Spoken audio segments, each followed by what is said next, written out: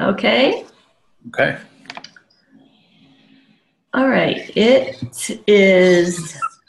June 1st. So I'm actually in Steamboat, and tonight is the opening of the um, Oil Painters of America exhibit, and when they announce the awards. So I've been here all week and painting and hiking and talking to people and lounging by the pool and going to a presentation here and there, but this new reality is setting in where I I don't need to absorb so much information about how to do things, how to make more success, how to sell paintings or things like that. It's a it's not like a I know everything already. It's more like a I'm good. I'm really good where I am. And so leading up to coming here, I got into this excitement, this really calm excitement about going.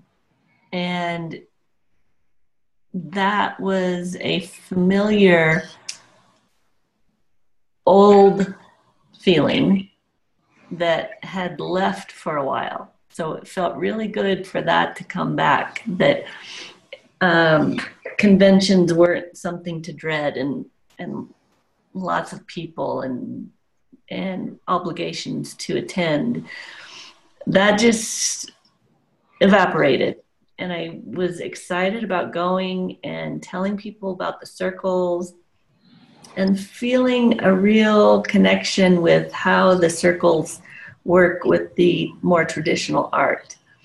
And I knew coming up here that I was leaving this very scarcity-minded valley and going to a place which is full of money everywhere up here. And it's lush and it's green.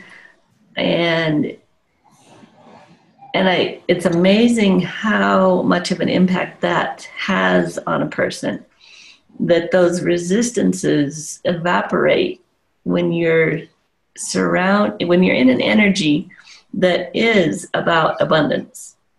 And so that was very clear about how the valley affects my perceptions and what I believe reality is. And so I expect that I'm going to be able to take this abundance energy to back home with me and feel it regardless of what's going on around me, because that was something I was really getting clear about too, of how much I'm absorbing everyone else's energy and assuming that it's mine, everyone else's feelings. And so that had already been getting more sorted out, and I felt like I resonate better with that abundance energy that exists here in Steamboat, and there's no reason that I can't just live in it. So as I've been meeting people, the conversation automatically drifts towards the circles, because I have one on the back of my easel, and I have my cards, and people are really more curious about those than, even though they came to the event for the traditional art, they're surprised that they're interested, because they have this feeling of, well, representational art is valuable. Having that skill to be able to render what we see is valuable. But I've been able to explain to them that there are things we can't see, but now you can, because I put it on paper. And that's just really landed well with people who even the ones who aren't normally into spiritual things. And I have a waiting list of people when I get back who want circles. And Scott has already made my website devoted to the soul circles. We have a set price, $450. We're saying that for the time being, it's a special at $300, and these are all the attributes of the circles. These are the things it can do for you if you allow it and you devote your attention to it. And it's a giving and receiving relationship between a person and their circle, just as it is in our bodies and our soul. So you get out of the circle what you put into it, and even more so, it multiplies as it comes back to you. And in this abundance scenario, this abundance location, it's surprising how many people are feeling something missing. So that was really interesting to know that I am loaded with this valuable currency, even in this place where I live that is all about scarcity. I'm loaded with the currency that people in an abundant situation are lacking. And I didn't understand just how much that was a persistent, a consistent situation for people who have plenty of money to be in an expensive hotel and buy art and go home to a multi-million-dollar home, or maybe their second home. They are lacking a very basic currency that I have in abundance. And that just like blew open my world, that I can offer that I've been given the gift of being able to offer that connection, so that it could be that in the future, these people with massive amount of money abundance could start tapping into their soul and doing things with that money that is better for the whole, instead of just trying to fill up that emptiness that they feel they don't have. So that just feels so fulfilling. And the circles are like, they're happy, I'm happy. I have I've already been paid for 10 of them to be done when I get back at the higher price, and I feel like I'm doing good for the world. So it's definitely win-win-win. And I'm really excited to bring this feeling back to the valley and see what happens with that. I feel like it's going to start raining, just raining when I get back. And things are going to bloom and grow and be green. And not that I did it, but just being open to that.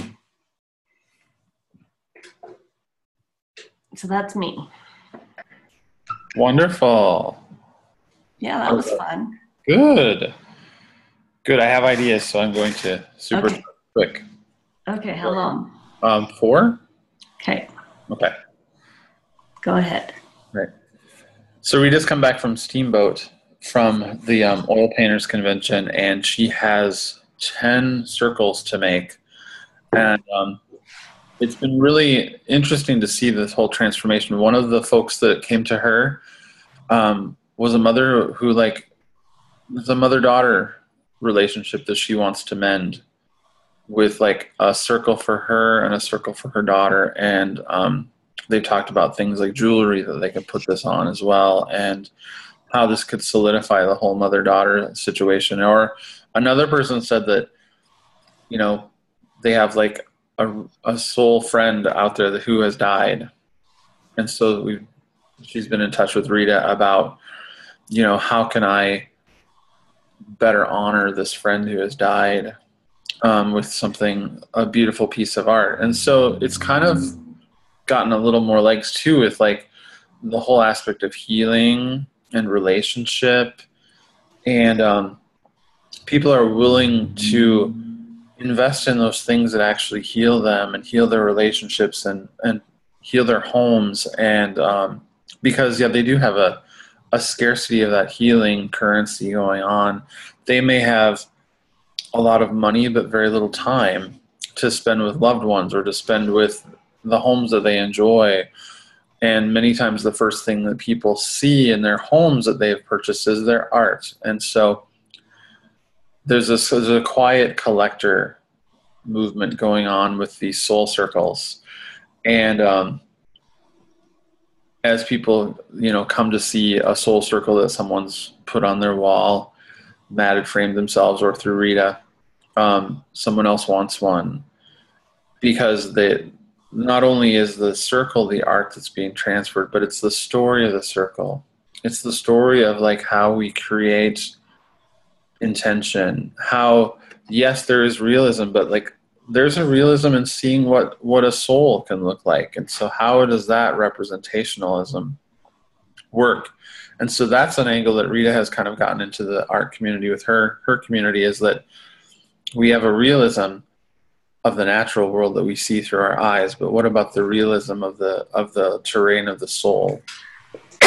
And then we can come and see that terrain of the soul be made real.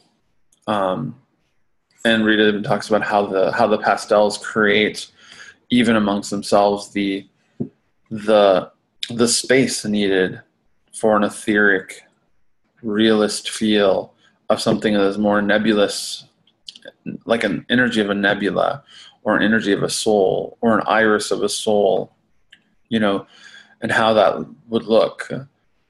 And so even like folks who have like astronomer husbands or scientist wives have really gotten into this, because they are starting to see a real representation of the things that they study.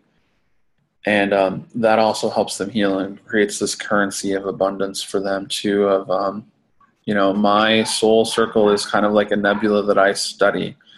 So it's those conversations too that Rita has around the circles that bring about these ideas that not only are they soul circles for souls and healings, but they expand our consciousness, and they expand relationship with the people that they love. They expand the relationship with, you know, people who have passed on, animals who have passed on. She gives suggestions of people to like have free reign to use this for cups, use this on postcards, use it on t-shirts, and people use them and they feel the effects. And so they feel the whole abundance of it. And $450 is a small price to feel that abundant. Ooh, yes. They're like back here going, yeah, what's the deal? Let's yeah, I just feel, okay, I gotta stop devaluing them. Yeah. I hear you. Yeah, I hear them too. That's nice. Yeah. That's what mine is saying as well over here. Right. Don't you get it? Don't you get what's going on here? Yeah. What's money? We got it all going on. I like that. Yeah. Yeah. And just the idea that we have that scarcity in our mind. Mm-hmm. And interesting. Didn't think that's what these circles would teach you. I know. Cool.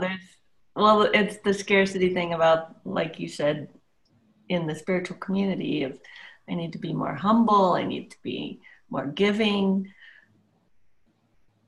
A lot of people on the planet need that, but certain of us really need to be willing to be given to. Yes. Yeah. Yes. That's just like a recurring theme for me. I just keep getting smacked. Stop giving it all away. Yeah. Good. All right. How Very long? good. Thank you.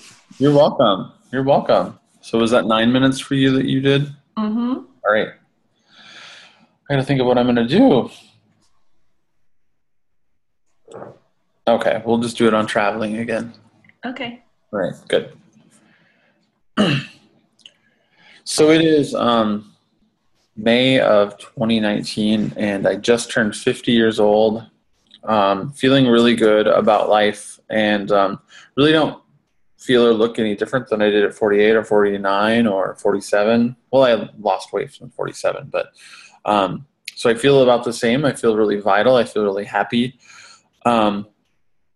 Last year, I came right back from a trip, my cosmic sabbatical, my I Quit tour, and had a lot of interesting mixed feelings about that, about where I would travel next or what I would do. And I've kind of come to learn that all I really need is, if I have a home base, it doesn't matter if I have a roommate, or it doesn't matter if my home base is somewhere temporary. If I have a home base with a few things that are comfortable, I can do my coaching from a home base, I can travel, I can have the internet. I found interesting ways to save money, to travel, to actually treat myself more.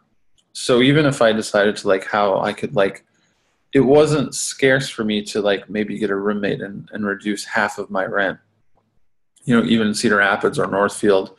And I feel like wherever I live, I can do that so that I can use that extra money to either save or pay down debt or whatever, but I can also use that money to actually travel and treat myself, which really feeds me. And so it's kind of my travel budget. And it seems to like, whenever I travel and whenever I come back from somewhere, I have new ideas and I have new plans and new things.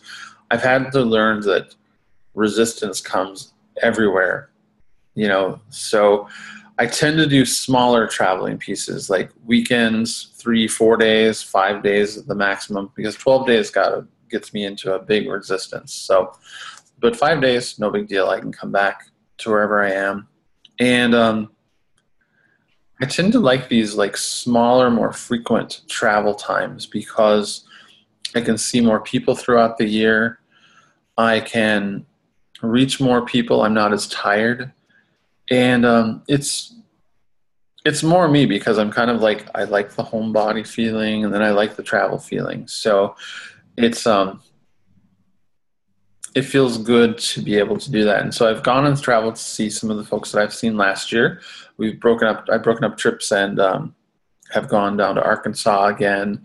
That was easy to come to my folks' place and go to Arkansas, 6 hours. I've met up with Rita in Omaha. It's kind of between us. And I've done some other things. You know, I've flown places because I saved money. And I've just dedicated myself to being a little more of a traveler, but also understanding my limits and understanding the idea of a home base. So, and whatever that means to me. And so I'm also open to that being evolving and changing, because as I grow and change, and as my, you know, family situation changes, or my living situation changes, I know that I just need to be flexible to allow that to change. And if I allow myself the flexibility now, then I'm not going to have any drama the last time. So it's this micro movement of change. So, and if I don't like one thing, I can change it again. So that's helped a lot, especially with the travel thing, knowing that I love traveling and seeing people. And I realized that travel is not about the place. It's more about the people that I see. It's not about the books that I bring along, the two that I like say that I'm going to read while I relax, because that never happens. So I bring one book along, and that's usually doesn't get read, maybe one chapter. because I'm busy talking to people. I'm busy interacting personally, which is a lot better to me than just hiding away and reading a book. So that's what it felt like to me, like thinking I had to hide away to read a book. And now travel is more personal, and it's more getting me out of my shell and back in that space of where I can flip between the introvert Scott and the extrovert Scott rather than always be the introvert Scott. And it feels really good because people are getting to know me personally again. Before they used to know me as like the second half of this person in a relationship. And so now they're getting to know me again. And I don't have to just be quiet and like let something else happen from, the other person in a relationship. So, so that's one thing that traveling helps me do. I actually spend more time talking to people, and it's an exercise, and I sometimes challenge myself just to talk to more people, to get to know them. There's this place too that I visited again in Missouri that I traveled to last year. It is called Pleasant Hill, and so I decided to find a place to stay there. It's south of Kansas City, and I didn't get to go through it on the way back the last year, but I'm going again to Pleasant Hill just because I really liked the town when I passed through, and so I'm just going to see what happens.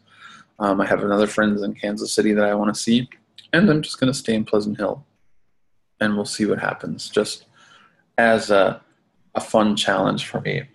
Other things are doing well. Cosmic Landing Pages is doing well.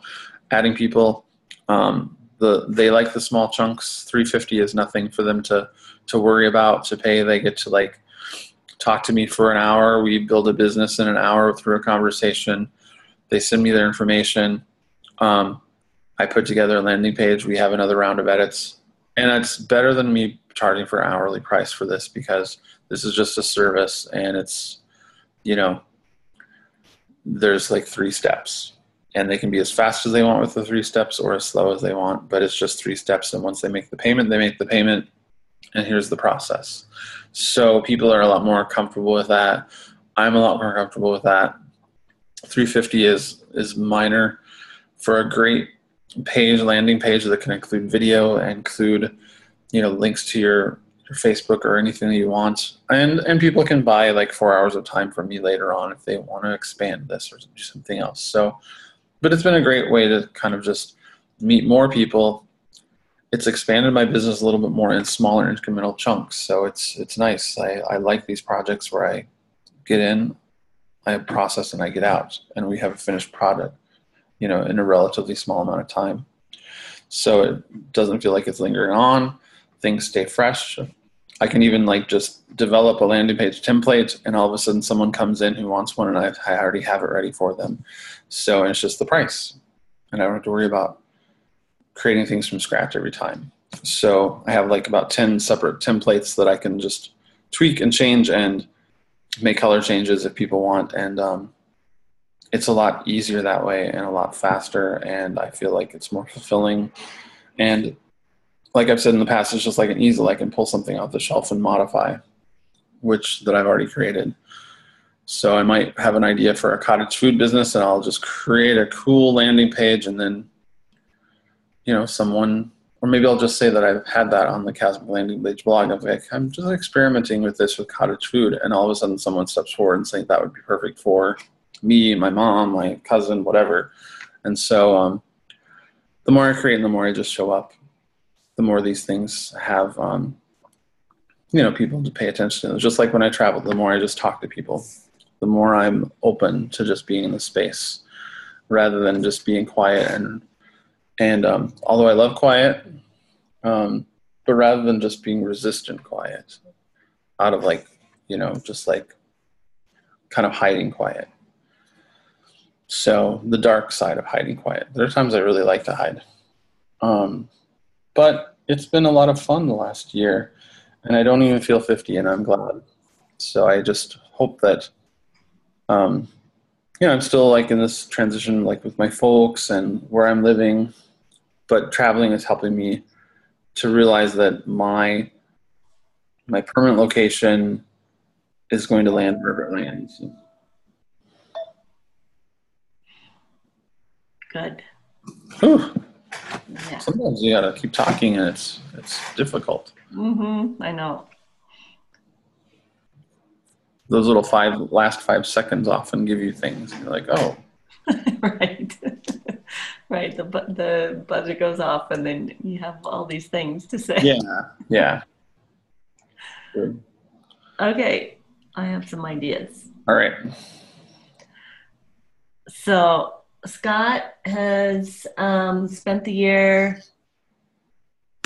traveling a bit, sorting out, getting really comfortable in what his business is, and um, just getting really comfortable with traveling and what that's all about. And so any anxiety that was coming up because travel had become kind of unusual, that's all evaporated. And